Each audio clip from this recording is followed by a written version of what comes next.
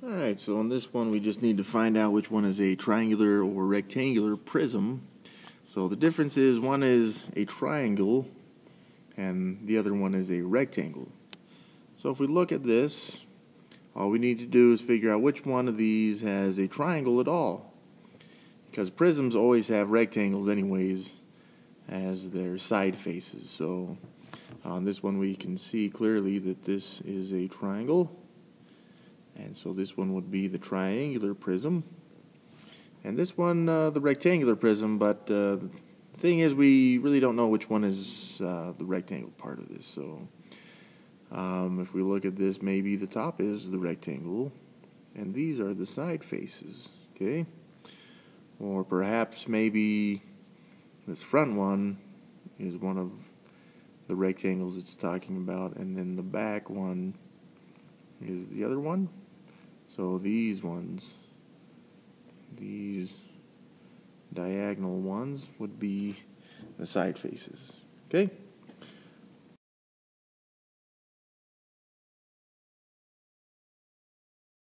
Alright, so this one, it doesn't have a picture of the tent from above, but we can see if it's just one of these triangular tents. Okay, if we were to look at this from above, it may have a little bit of that angle there,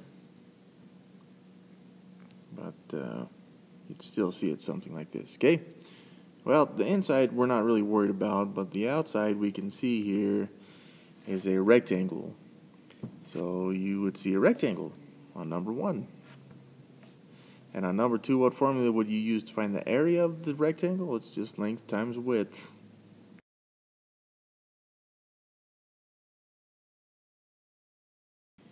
Alright, finding the volume of a prism is really just a matter of first finding the area of whatever type of prism it is. So if it's a triangular prism, you would find the area of the triangle and then multiply it by its height. If it's a rectangle, just find the area of one of the rectangles multiplied by its height. And same with pentagons and hexagons and so forth. So for example, on this one, this is a rectangular prism. So all I need to do is figure out the area of one of the rectangles, and I'll multiply that by the other, or the third measurement there. So now let's say that this slanted face right here is the rectangle, because we can see clearly which measurements go where. So first, the area of the triangle is 4 times 3, which would be 12 centimeters cubed. So if I wanted to find the volume of this thing, then what I'm going to do is take this 12 centimeters cubed, and we could see its height right here like this would be this 5 centimeters. So we've got the 12 centimeters cubed times 5 centimeters, which would give us 60 centimeters, and this is cubed, okay? Now the reason this is cubed is because this is a 3-dimensional object. So since it's 3 dimensions, we've got 3 there, centimeters cubed. Or in different terms, we can look, that area should have been squared there. So if we look at this area was centimeters squared, so centimeters times centimeters. But then we multiplied by this 5 centimeters as well. So we've got a third centimeters we're multiplying by, which is why it's centimeters cubed.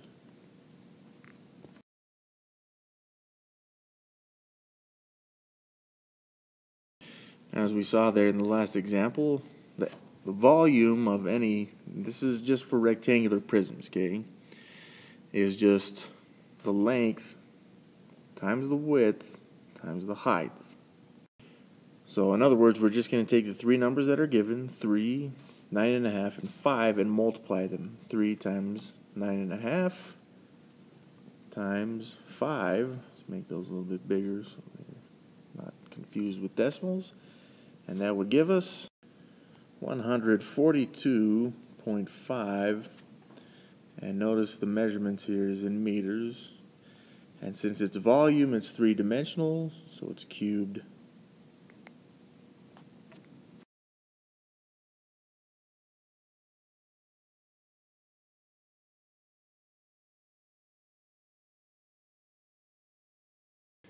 Okay, so the nice thing about a triangular prism is that let's take a look here. So let's draw ourselves a nice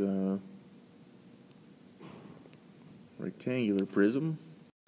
Alright, so if this is our rectangular prism, we know that we can find the volume of this thing by simply multiplying the length times the width and the height.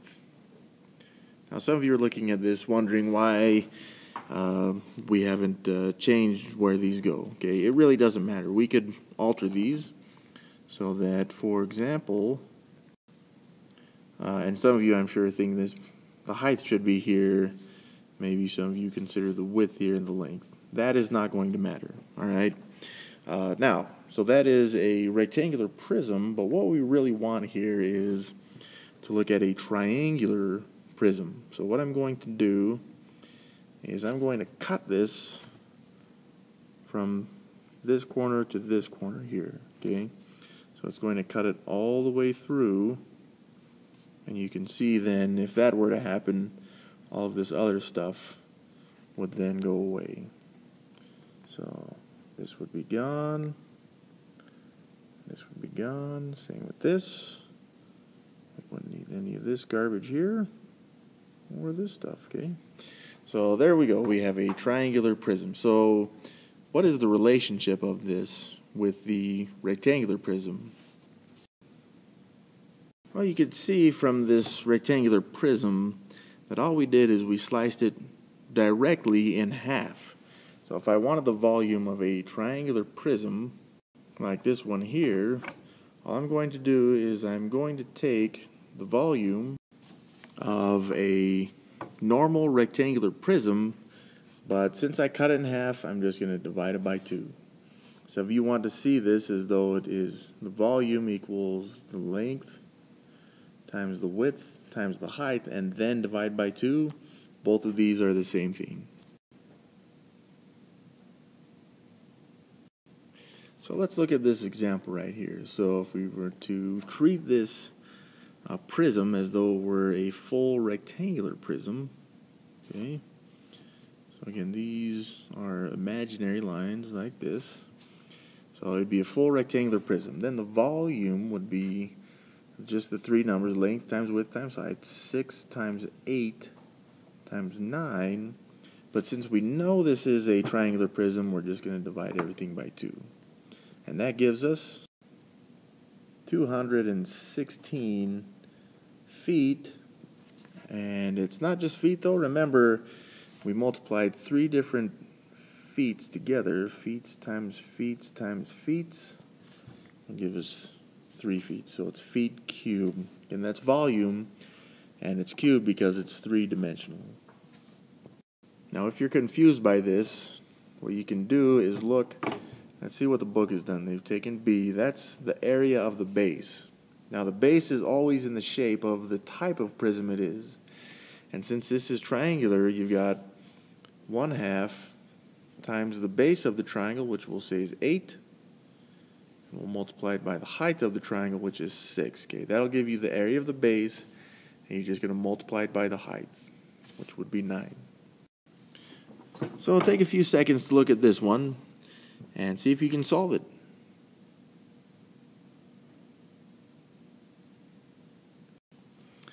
Alright, so since we did the last one using half of a rectangular prism, let's look at this one. And we'll treat it as though, let's find the area of the base first, which we can see is this triangle right here, since it is a triangular prism. So we first need to find the area of the triangle. Well, the area of a triangle is going to be the base, which in this case is 4, right here, times the height, which is 5, and that is shown along this pink line here, and we can see that it's the height of it because it is that 90-degree angle. And then the last thing we'd need to do is just divide by 2. Again, there's many different ways that we can show that we're dividing by 2, but in this case we're just going to show it using this fraction here. So 4 times 5 divided by 2 would give you 20 divided by 2, which would give you 10 inches squared. All right, now if I want the volume, I'm going to take the area of that triangle and multiply it by what we would consider the height. So the area, of course, was 10 inches squared. We're going to multiply that by the 7, which would be this, or this one, or this length here. So 10 times 7 quickly is just 70. It is in inches, but it's volume, so it's cubed, 3 dimensions.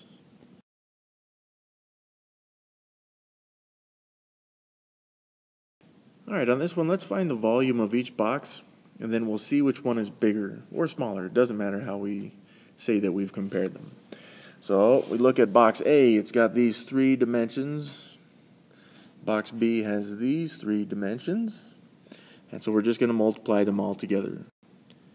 Alright, box A. This is box A, not area, okay? These are rectangular, and again, we're not worried about these handles, okay? So let's just take everything and multiply it together. So we got 3.75 times 7.5 times 10, which gives us, and this is the volume of A, and I have 281.25, this is inches cubed. Alright, that's the volume of A. Let's now look at B. So, the volume of B is going to be those 3 multiplied together. So 3.75 times 8 times 9.5 equals 285 inches cubed. So which one of these is bigger? Clearly we can see then that this box, according to volume, is actually bigger. Now, on the other hand, we could say, because it just wanted a comparison, you could say if you wanted to, box A has less volume.